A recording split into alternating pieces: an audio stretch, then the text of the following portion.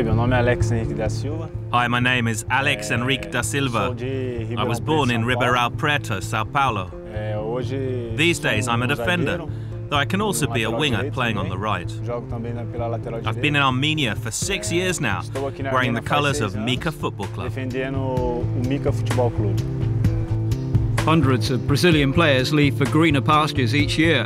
Henrique went at the age of 26. He'd only ever played in the lower tiers of Sao Paulo's state championship, so the prospect of making a better life elsewhere was enticing. But his choice of destination was not one Brazilians usually make.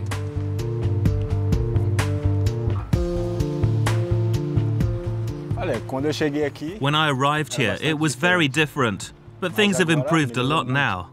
I've learned how to live in Armenia. I don't have any problems. This is a very restful place, and we Brazilians all know that Brazil can be a very complicated country to live in.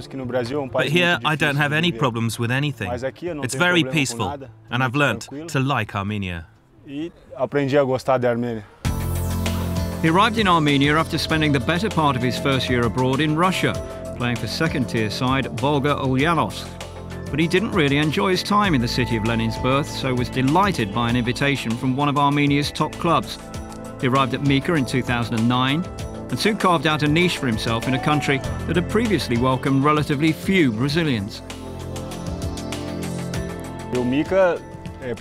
Mika is privileged because it has its own stadium. It's good we have our own stadium. It's a lot better to train there.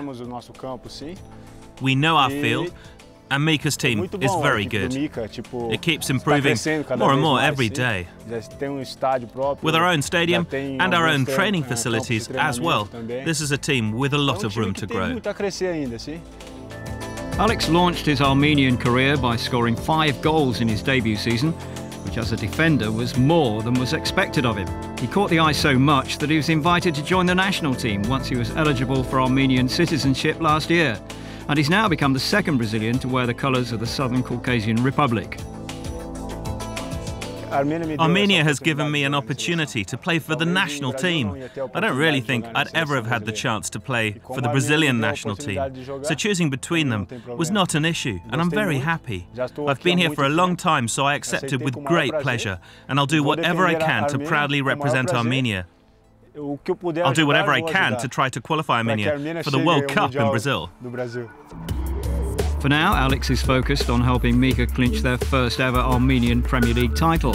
It's a straight fight with Chirac, and both teams are well clear of the other 6 in the division. Alex has already won a cup and a Super Cup, so a league title will complete a domestic set. His more lofty ambition to help his adopted country reach his native Brazil will be tough, as they've been grouped with Italy, Denmark, Bulgaria, Czech Republic and Malta. But the national team coach is certainly taking Alex's talents seriously. Alex is a good player. He's not been selected for official matches yet, but he remains a squad player and we'll be thinking of him for our upcoming games. I've worked very little with him. We were together only for 5 or 6 days, but he made a good impression, both as a person and a player. Based on what he did, he'll make the squad for our next few matches. Upcoming home games against Czech Republic and Malta are must-wins for Armenia to keep their hopes of qualifying for Brazil alive. Alex's contract with Mika finishes at the end of the year, so it could be that he'll be heading home anyway, with or without his new national team.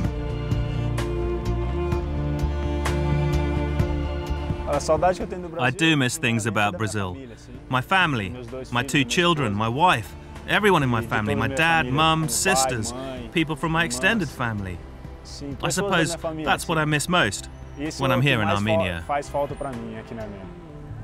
Whichever way he goes, there's no doubting that the player from Sao Paulo's lower leagues has had quite an adventure.